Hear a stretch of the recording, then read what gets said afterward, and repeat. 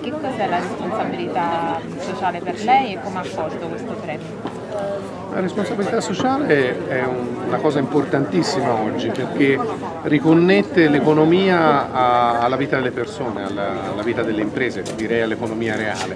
Purtroppo invece l'economia sempre di più in questi ultimi anni si è finanziarizzata, si è allontanata dalle persone e dall'utilità sociale. Allora parlare di responsabilità di impresa, di responsabilità sociale significa rimettere in connessione l'economia con le persone, con l'ambiente, con la società. È anche quello che cerchiamo di fare come Banca Etica.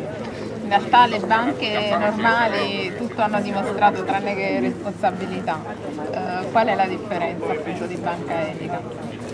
Ma sì, in realtà ci sono anche un sacco di piccole banche che sono delle ottime banche, che sono attente al territorio. Purtroppo tendiamo a ricordarci solo degli scandali che ci sono intorno alle banche. Fare banche è ancora oggi una cosa molto utile per la collettività. Credo che la differenza stia nel prendere sul serio il proprio lavoro e soprattutto nel non avere come unico obiettivo il profitto, perché purtroppo ahimè questa spinta ad avere come unico obiettivo il profitto allontana l'attenzione appunto dalle comunità e dalla responsabilità sociale. Noi abbiamo sperimentato che facendo prestiti a realtà che si impegnano nel sociale e nell'ambiente, in realtà il nostro tasso di sofferenza è molto più basso delle altre banche, quindi in un certo senso la responsabilità sociale paga.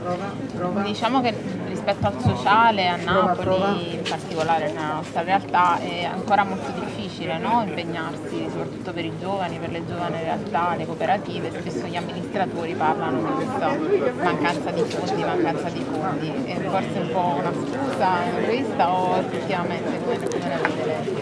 O effettivamente c'è un problema economico? Il problema economico c'è, bisogna capirsi.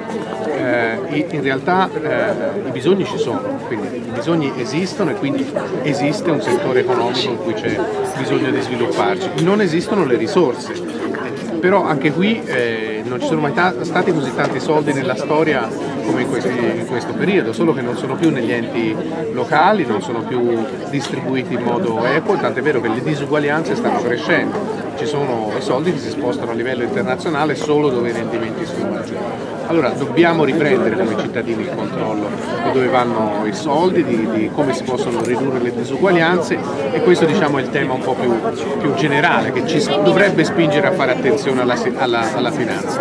Poi sì, nel domani, cioè quello che posso fare io domattina, sì, sicuramente è un problema, cioè, sicuramente le risorse stanno diminuendo. Un po' di auto-organizzazione però può aiutare, insomma ci sono esempi anche qui a Napoli di giovani che sono riusciti a lavorare lo stesso in campo sociale tra mille difficoltà grazie al fatto che si consorziano, che usano cooperazione, che si aiutano l'un l'altro e che riescono a fare innovazione. Però ovviamente il periodo è difficile.